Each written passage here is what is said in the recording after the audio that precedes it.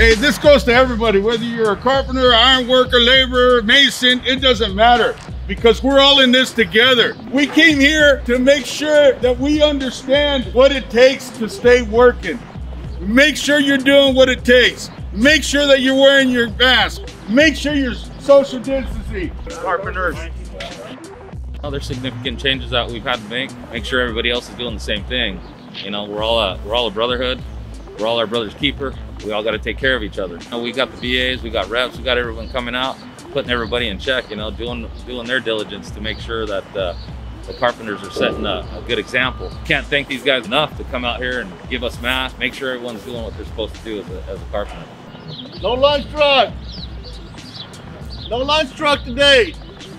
The trades are separated so they could check in carpenters from iron workers, from laborers, so on and so forth. So this is a situation that is not exclusive to any trade. This is something that affects everybody. So there won't be one person that's going to go through this today, through the gate, that will not get a face covering.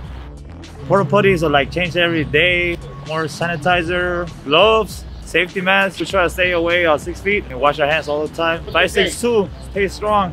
We're the carpenters and we're setting the example for everybody. That's right. Out of 714 Orange County, we got 562. We got everybody representing out here.